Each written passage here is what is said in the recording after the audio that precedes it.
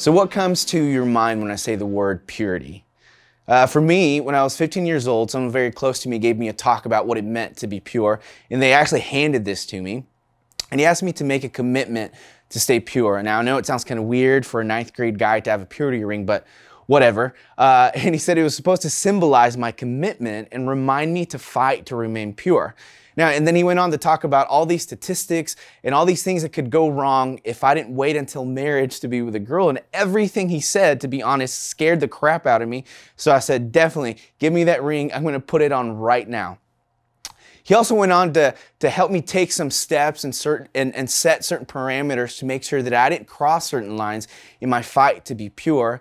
And I honestly thought that by putting on this ring and by putting those things in place, I would be set. But I quickly found out, though, that even as a Christian, the struggle was real, right? And all of us have felt that bent in us, especially living in a culture that is increasingly blurring the lines and twisting our view of relationships. So listen, students, I could sit here and I could tell you about all the brokenness that this has caused. Right? The crazy availability of pornographic images and the effects that has had on our relationships and even things like human trafficking. I could tell you about all the shame and the guilt that comes from making decisions that honestly you might regret and can lead to having a skewed view of yourself. So listen, our actions that we consider impure they do bring consequences and brokenness that at times can make us feel crushed. And while I also could sit here and I could give you this 5-step process, I could pass out purity rings to help you fight for purity. I could do that, but I don't want to do that tonight.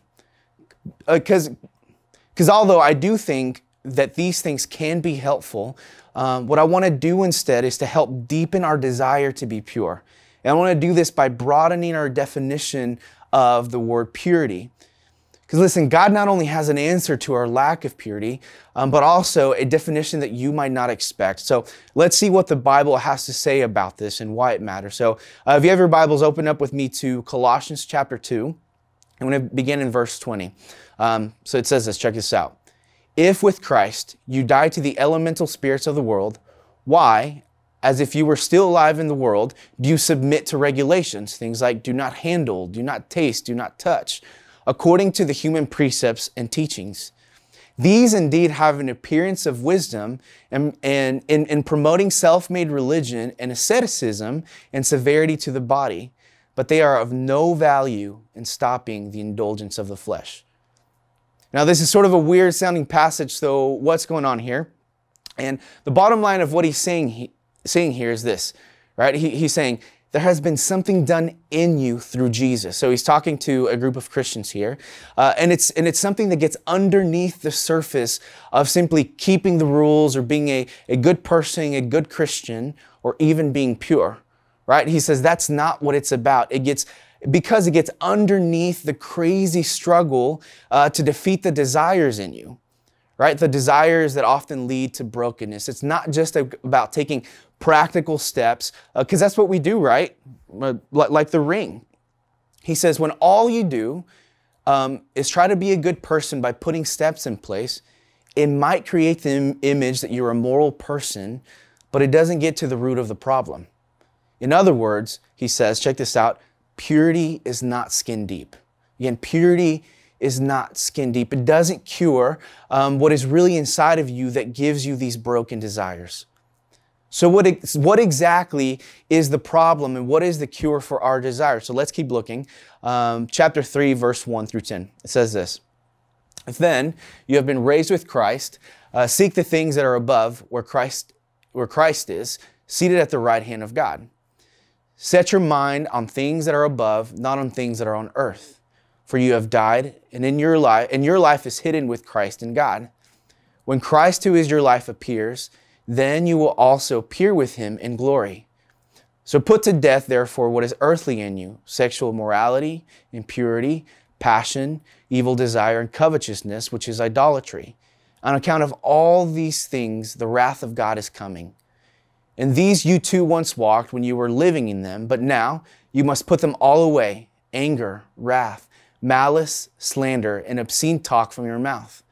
Do not lie to one another, seeing that you have put off the old self with its practices and have put on the new self, which is being renewed in knowledge after the image of the Creator. So listen, first of all, the definition that the Bible gives us here and everywhere else about purity is holiness, which simply means being morally blameless or without blemish. So listen, it's not just exclusive to physical or sexual things like we might think. In fact, the Bible would say that God made you and He made me with the intention of being pure because we were made in His image. And by being made in His image and living pure, that would bring us delight and pleasure in Him. But instead, we chose not to embrace that. Right? The Bible would say that we traded being pure and we twisted God's design and we redefined it. And instead, we chose impurity. And it looks like the list of things that He gives us starting in verse 5. And this, in turn, students, this brought brokenness and death. So listen, that's the problem, that it brought death, that you and I are dead, that we were dead. So in other words, our problem with purity, it's not a pornography problem. It's not a gossip problem. It's not a cussing problem. It's not a sex before marriage problem and everything else that you could think of. It's that our minds and our hearts are set on and are in love with things outside of God's design, and it brought spiritual death in us. So what he's saying here is this. Check this out. He's saying the lack of purity is a symptom of our spiritual condition, which is death. Right? It's that we're all born naturally walking into this list of sin that Paul tells us about. It's our bent to love and do things that eventually lead to our unraveling, and they don't satisfy us. So listen, students, this broad definition of purity honestly is a little bit more dangerous because it takes on different forms and it brings about all kinds of brokenness in our lives.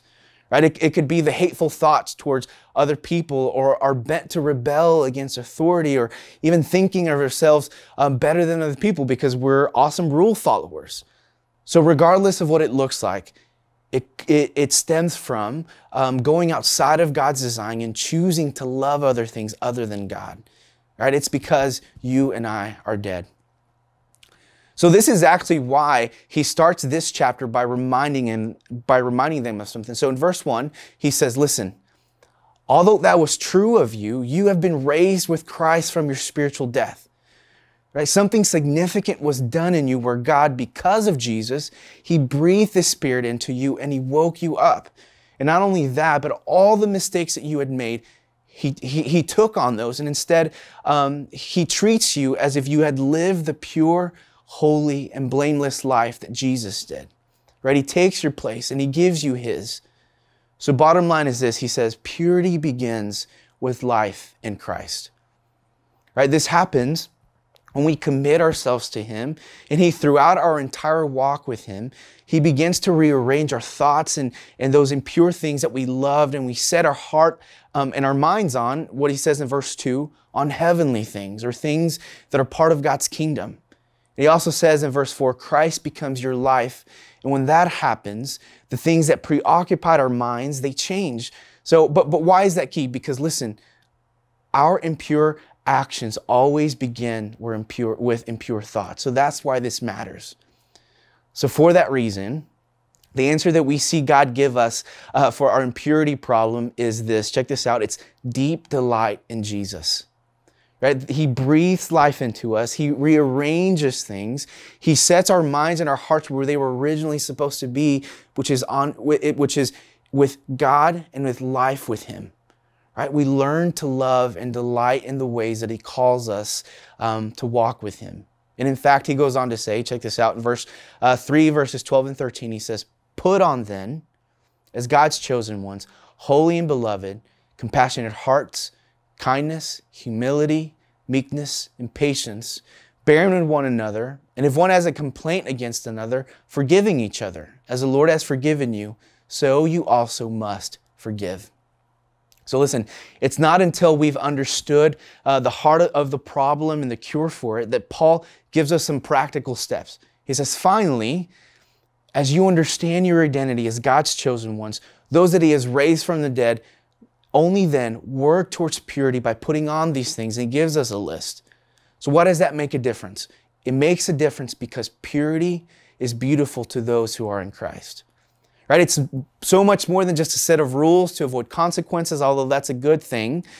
It's delighting in Jesus and in turn following his ways. That's why Jesus often says in the book of John, if you go look, he says, if you love me, follow my commandments. So listen, the reason this is super important is because our fight for purity is useless if we don't get to the heart of the issue. Right, one helpful way that I heard this explained once was from one of our pastors here at a church. He talked about a house that he was going to buy, and when he showed up to see it, he saw that there was this random PVC pipe hanging out the front of the house, and it was leaking water. There was a bunch of water sitting in the front yard. So he called the contractor and he said, hey, there's this random PVC pipe. What's the deal with that? And he said, well, the AC unit that's in the roof is leaking. So we put that PVC pipe there to drain all the water out. So he said, all right, I want to buy the house, but that PVC pipe has to go. So he came back a few days later and it was gone. But as he walked towards the backyard, he saw that they had just redirected the pipe towards the back and it was still leaking. So he called the guy again and said, listen, the actual unit, the actual AC unit needs to be fixed. I want to get the actual issue fixed. So listen, if you want to fight for purity, do it by going underneath those skin deep steps and instead start with your heart. Otherwise, impurity will just take another form in your life. So let me ask you this question. Do you know Jesus? And if you do know Jesus, what are those places in your life where you aren't quite delighting and finding joy in his ways? Listen, joy and God's will for you are not at odds. So fight to walk in a way where those two things feel aligned. And lastly, if you're sitting in the room tonight and you're thinking, man, I've made a lot of mistakes, I want you to know that you are who Jesus came for. Right? That he came to take your past and lead you towards purity. Remember, purity is not skin deep, right? It's not your actions, but rather what Jesus has done for you and how he's growing you into his image. Now, so students, now that we know all this, we're going to break up into small groups and continue our conversation on how we can fight for purity together.